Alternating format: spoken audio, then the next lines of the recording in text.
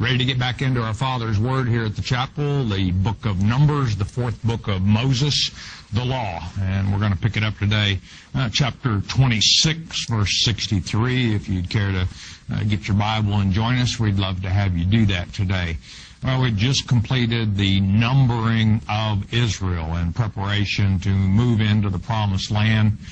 That numbering, two main purposes. They were mustering the troops, because just as this numbering began, you may recall, God instructed Israel to vex the Midianites and the Moabites. In other words, you go to war against them. And it was kind of a change in the plan, because God had instructed Israel not to fight against the Moabites, Ammonites, or Edomites, because they were Adamic peoples. But things changed when Moab seduced Israel along with Midian into worshiping their gods. And that brought about a curse, all right. God cursed them. But the second purpose of this numbering, preparing to move into the Promised Land, we are at 1452 B.C., Israel would move into the Promised Land in 1451 B.C.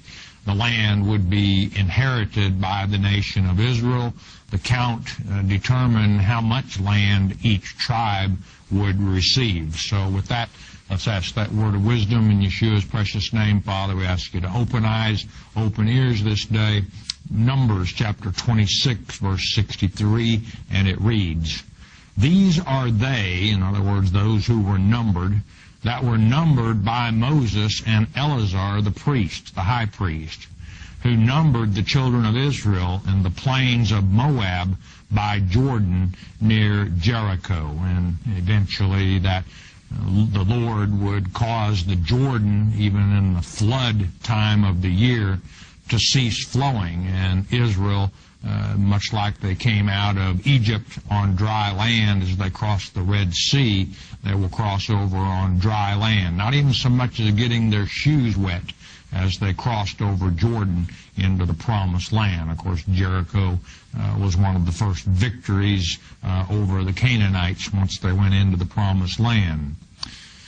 64, "But among these there was not a man of them whom Moses and Aaron the priest numbered, when they numbered the children of Israel in the wilderness of Sinai," that being in the second year that they came out of Egypt. The first numbering that we saw in chapter 1 in this book of Numbers, and not one individual who was numbered then, and meaning they were 20 years old or upward, would enter the Promised Land. Why? Verse 65, "For the Lord had said of them, they shall surely die in the wilderness, and there was not left a man of them, save Caleb the son of Jephunneh, and Joshua the son of Nun." And that generation, why were they sentenced to, judged to die in the desert? Because of unbelief. They didn't trust in God. God said, "I'm going to bring you out of Egypt, and I'm going to give you a land that flows with milk and honey." And what did they do? Well, one, while Moses was up on Sinai, they made a golden calf to worship. We don't want Yahweh to worship. We're going to make a golden calf. They tempted him twice over the manna. Once over there wasn't any meat. They wanted quail to eat. Once the final straw was that it was out and out rebellion. They were going to take Moses out of his position as commander of the nation, and they were going to appoint a captain to lead them back to bondage in Egypt.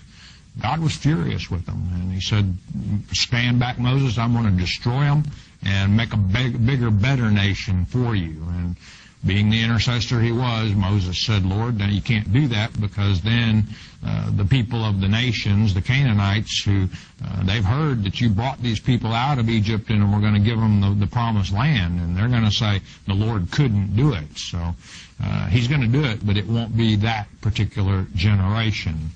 Now, Caleb and Joshua both were of the 12 spies who went over into the Promised Land to investigate what was there.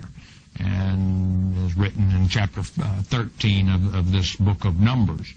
And they came back, Caleb did, and said, that land's ours, God gave it to us, let's go. Let's go possess the land. But the others made up a false report and said, hey, there's giants over there. And we were like grasshoppers in their sight. There's no way that we can take that land. And God struck those 10 that said that dead. Joshua would eventually join Caleb, and as it's written there in chapter 14 of this book of Numbers, Caleb had a different heart, a different spirit about him, a spirit like God had. So Caleb, quite a man. Caleb, by the way, at this point, and think there's not one of this generation that's over 60 years old that will go into the promised land, because they've been in the wilderness for 40 years, except Caleb and Joshua. Caleb, when they crossed over into the promised land, was approximately 77 years old. Joshua, approximately 92. Joshua will be, in our next chapter, we'll see, appointed to replace Moses as commander of the nation of Israel. Joshua will be given extra years of life, and he'll live to be 110. Chapter 27, we brought up in the numbering of Manasseh. In chapter 26, the family of Zelophehad, and the fact that he had 5 daughters but no sons. And their father, Zelophehad, passes away in the wilderness. And they've just gone through the numbering, and they realized that the numbering is what determined whether you received an inheritance in the promised land or not. He had no sons, Zelophehad didn't. He had only daughters. They weren't counted in the numbering. No numbering, no inheritance. That's a problem. What are we going to do? Chapter 27, verse 1. Then came the daughters of Zelophehad, the son of Hepher, the son of Gilead, the son of Machir, Machir being one of the largest and most powerful tribes or families of Manasseh, the son of Manasseh, of the families of Manasseh, the son of Joseph, and these are the names of his daughters: Mahlah, which means sickness; Noah, feminine form meaning movement; and Hoglah, meaning partridge; and Milcah, you know what Melchizedek is, means king. This is the female form of that. And when you have queen, and Tirzah meaning delightsome or delightsomeness. Now, the masculine form of Noah, actually pronounced in the Hebrew Noach, means rest, as opposed to the female version meaning movement. Verse 2, and they stood before Moses and before Eleazar the priest, and before the princes and all the congregation, or at least as represented by the elders and the family heads, by the door of the tabernacle of the congregation, saying. Now, Zelophehad again had no sons that were counted during the numbering of Israel, and they're going to petition Moses for an inheritance in the promised land.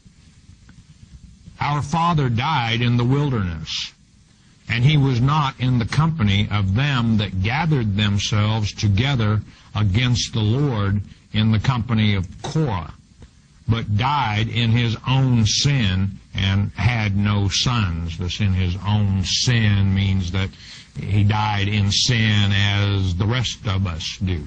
Nothing particularly bad in his record. And they made the statement that he didn't join with Korah, who tried to usurp the priesthood from Aaron and the command of the nation from Moses. You remember back in chapter 16, and he had 250 that showed up at the tabernacle to burn incense to the Lord, and the Lord opened the earth's mouth and swallowed Korah and the 2 Reubenites who were with him, and consumed the 250 with fire, that so much that all that was left was their little censers melted, which they beat into plates and attached to the altar of burnt offering as a reminder the people, unless you're of the priesthood, don't approach the altar of God. Verse 4, why should the name of our father be done away from among his family? This done away could be diminished, or you could even say cast off, destroyed, in other words. Because he hath no son. Give unto us, therefore, a possession among the brethren of our father. In other words, the girls are trying to keep their father's name alive, which basically, if there was no inheritance in the promised land, there would be no reason for his name to remain alive. Verse 5, and Moses brought their cause before the Lord. Moses didn't know what to answer, so he did the right thing. If you don't know, ask the Lord, and especially in an important matter such as this. And the Lord spake unto Moses, saying, verse 7, the daughters of Zelophehad speak right. They speak justly. Their petition, their cause is right. Righteous, maybe even could be said. Thou shalt surely give them a possession of an inheritance among their father's brethren. In other words, among Manasseh. And thou shalt cause the inheritance of their father to pass unto them. And therefore these ladies became heiresses. And it presented another little problem I kind of alluded to in our last lecture, and that is if a female was an heiress, and I gave the example of Noah, if she married a man of Judah, she became part of the tribe of Judah.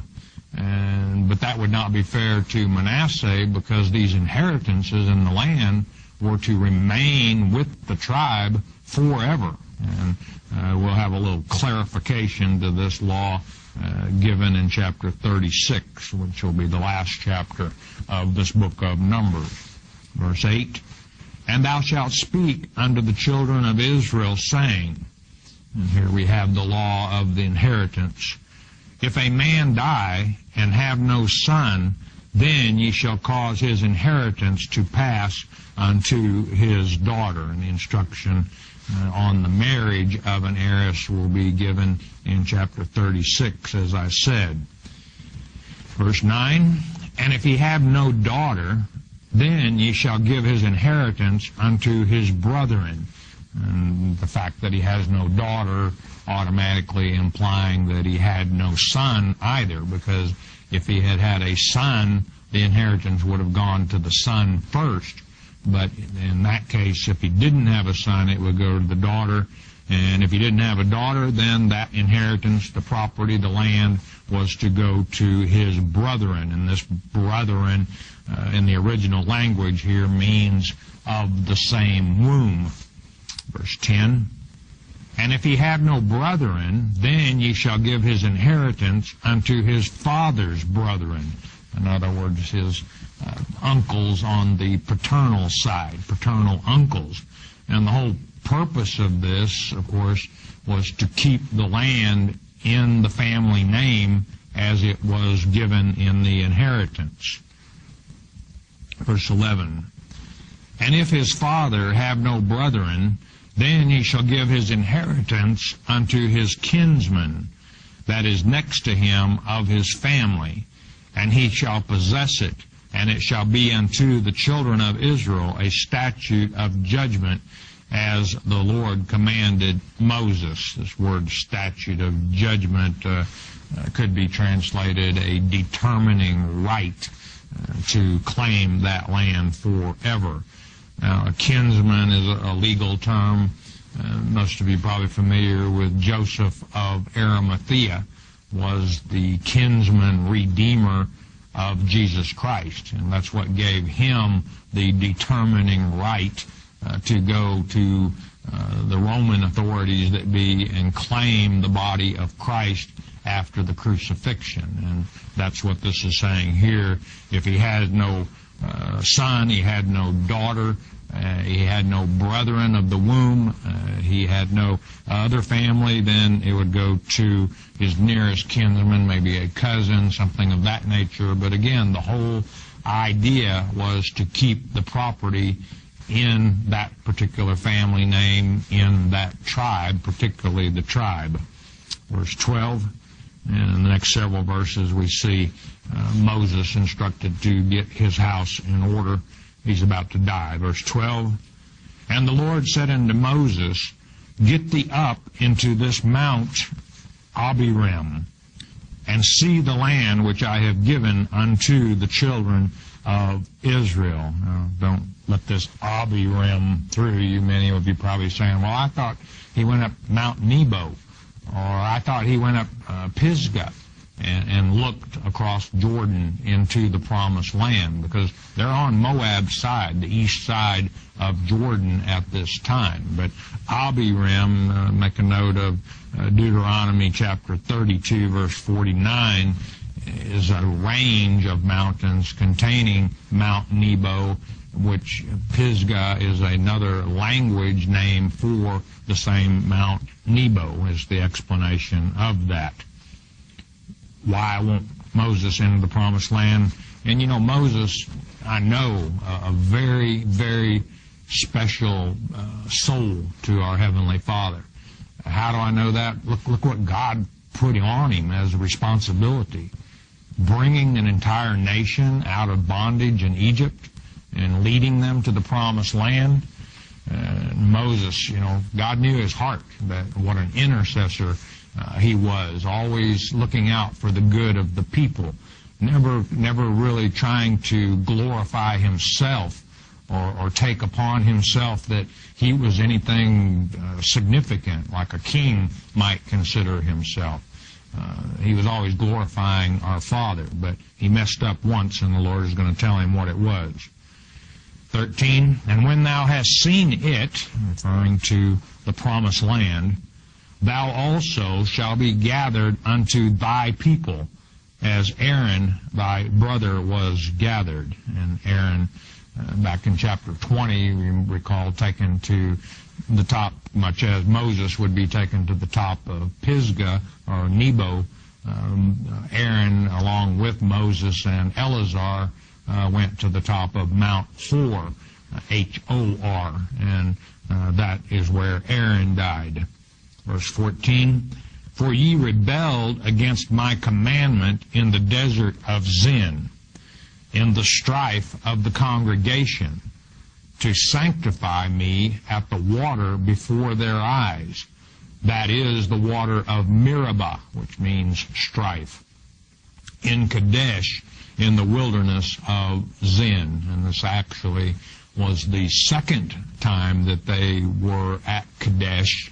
I remember they're out kind of just making a big circle in the wilderness, the desert, for 40 years. So the second time they came to Kadesh, though, and God instructed Moses to sanctify the Lord by speaking to the rock, and then the Lord was going to bring water forth from the rock, because the people were murmuring and crying, we're going to die of thirst out here. But what did Moses do? And I pointed out that is a very important lesson, I believe, for God's election. God instructed Moses to speak to the rock. What did he do? Well, he and Aaron approached the people with the rock and said, hear me, you rebels. Must we bring water from this rock?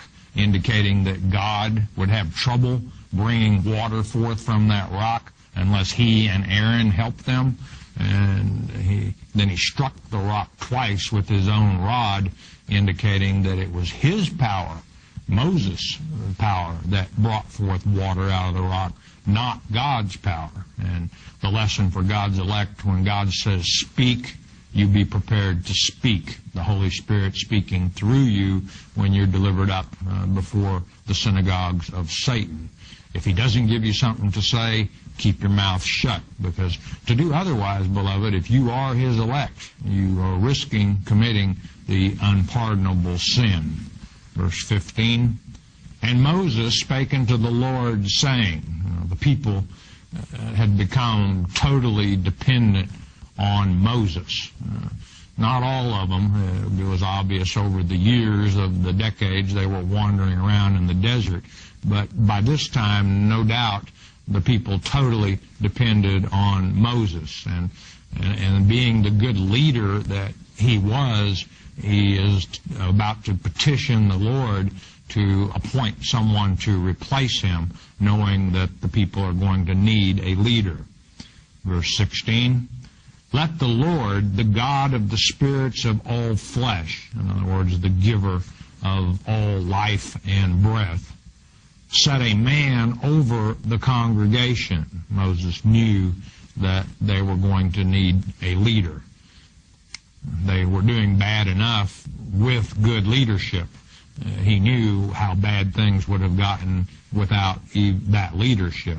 17, which may go out before them, and which may go in before them. This is a Hebraism, a figure of speech that means as they go in and out of their daily activities, their daily conduct, and which may bring them in, that the congregation of the Lord be not as sheep which have no shepherd.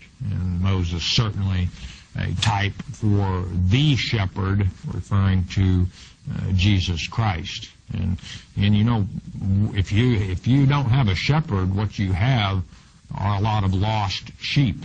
And that situation has happened more than one occasion. Matthew chapter 15, verse 24, Jesus himself said, I am sent but to the lost sheep of Israel. They had no shepherd, and what Moses is asking God to do is to appoint a shepherd so that the sheep aren't lost. Concerned about the people always. 18, and the Lord, this is Yahweh, said unto Moses, take thee Joshua, the son of Nun, a man in whom is the Spirit, the Ruach, and lay thine hand upon him. Now, Joshua in the Hebrew language is Yeshua, a name that you hear us use quite frequently on the program, and it's the Hebrew name from which comes the English word Jesus. And Joshua also a type for our Lord and Savior Jesus Christ, for it would be he that delivers the people of Israel into the promised land. Joshua, you may remember, this is not the first time his name has come up in the book of Numbers. In chapter 11, verse 28, Moses had asked the Lord for some help. I mean, it was about to drive him nuts having that many people, and he was having to hear all the complaints, all the problems, make all the judgments, in other words. And God told him to choose out 70 men that he knew well and that the people respected, for them to help him judge the nation of Israel. And you may recall what happened. He had 68 of the 70, Moses did, at the tabernacle, and the Spirit of the Lord came upon them, and they began to prophesy. But there were two that were not present, but in the city. And Joshua was in their presence when the Holy Spirit came upon them, and they began to prophesy. And Joshua was a servant of Moses at that time, no doubt a young man at that time. And he went running to Moses, do you remember, and said, these men are prophesying. That's your and Aaron's job. Make them stop. And Moses said, are you jealous for me, Joshua? You know, would to God that all these people, the Spirit of God, would come upon them and they would prophesy, because it would make his job a whole lot easier. Joshua chosen. And notice who chose Joshua. In this case, it wasn't Moses choosing out 70 of well-known and trusted men. God chose Joshua. 19.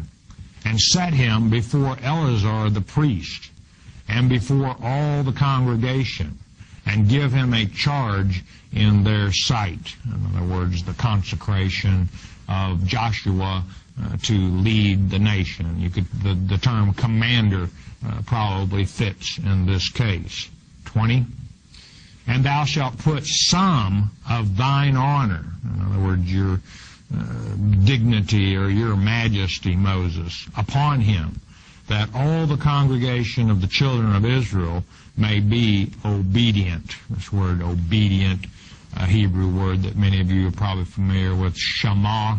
It means to hear intelligently. So that is what shema means. And also that the people might trust in Joshua. When they trusted, for the most part, there were some exceptions, of course, but the people trusted Moses. And by witnessing this consecration, they knew that Moses was getting ready to leave the world. He'd been told to get his house in order earlier in this chapter. I'm sure the other people knew it and knew that he would not be entering the promised land either. So they knew what was coming. But all of this done to give credentials, probably a good word, to Joshua.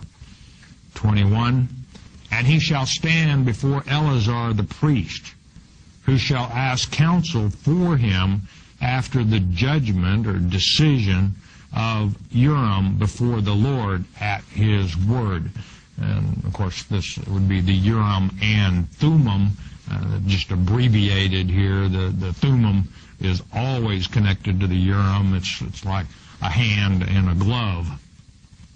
Shall they go out, and at his word they shall come in. In other words, again, in their day-to-day conduct and actions. Both he and the children of Israel with him, even all the congregation. Important decisions to be taken to the Lord, and the decision to be made through the Urim and Thummim. There's quite a bit of controversy among the scholars as to whether Joshua had as much authority as Moses had or not.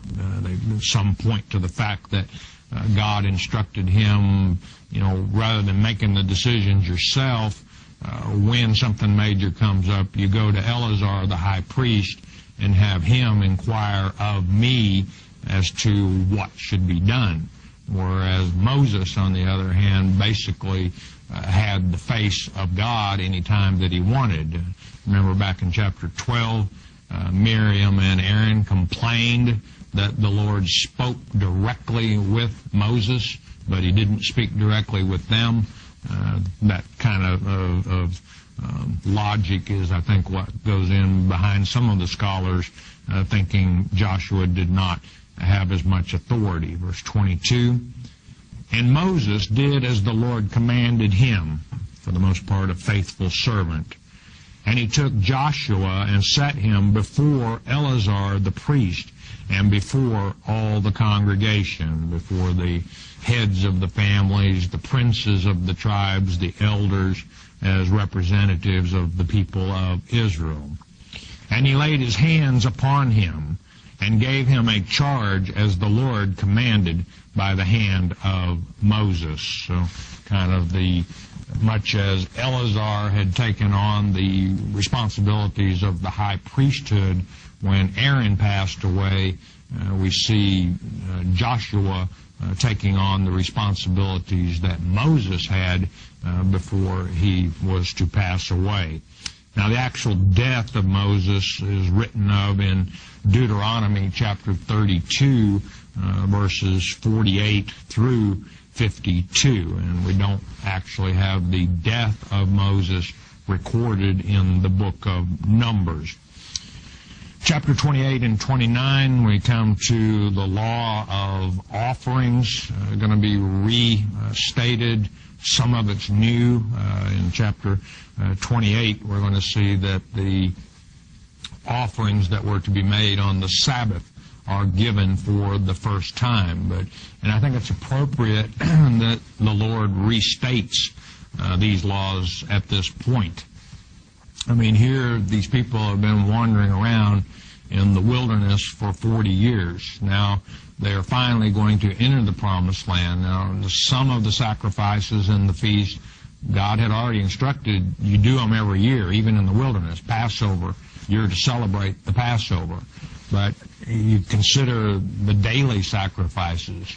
There had to be instances I would think, when it was not practical for the people to make their daily offerings. Recall the priests were required to prepare the altar of burnt offering by wrapping it in a certain way and preparing it to be transported as the nation moved from one campsite to another encampment site. And it would be impractical to stop and unwrap everything that had been prepared to be moved every morning to offer the morning sacrifice and every evening to offer the evening sacrifice. So I think God restating here, okay, you're getting ready to move into the promised land. I'm going to remind you what is required as far as my offerings. And it was up to the priests to protect the rights of the Lord. We won't get far, but let's get started. Chapter 28, verse 1.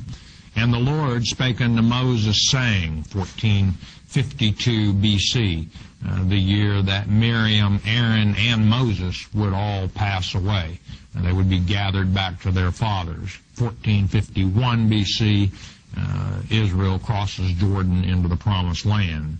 Verse 2, Command the children of Israel, and say unto them, My offering, or korban, sacrificial gift you could think of, and my bread for my sacrifices made by fire, for a sweet savor unto me, shall ye observe to offer unto me in their due season, at their appointed times. And what we're going to see here is the daily sacrifices restated, but the question was coming up, well, okay, we have the daily sacrifices, and then we have the feast days and the Sabbaths, and there are a prescribed number of sacrifices we're supposed to make on those days. Are we supposed to make the daily sacrifice in addition to the feast days prescribed?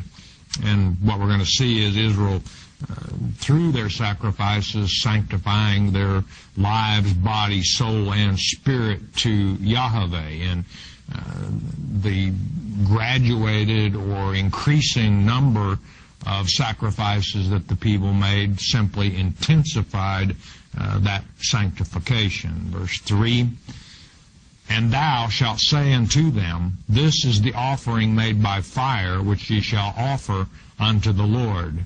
2 lambs of the first year without spot, day by day, for a continual burnt offering. And this, again, the daily sacrifice, one to be offered in the morning, one in the evening. Let's go another verse or two, and then we'll stop. The one lamb shalt thou offer in the morning, and the other lamb shalt thou offer at even. And in addition to that, verse 5, And a 10th part of an ephah of flour for a meat offering, minka in the Hebrew, mingled with the 4th part of a hin of beaten oil. Beaten meaning pure oil, always significant or symbolic of the Holy Spirit. This flour, of course, was the purest flour, because this was a type for the sacrifice for one and all time, Jesus Christ. And I guess we'll stop there for the day. I don't want to rush this, and we'll come back and cover the other sacrifices that God prescribed. And again, God getting Israel ready to move into the promised land finally after wandering in the wilderness for 38 years. Can you imagine how excited that younger generation was, the ones who were 19 and younger at the first numbering, that finally they're going to get to have their homes that God promised to them in a land that truly flowed with milk and honey. We'll come back in our next lecture. We've got a short message. We'll ask you to listen a moment, won't you please?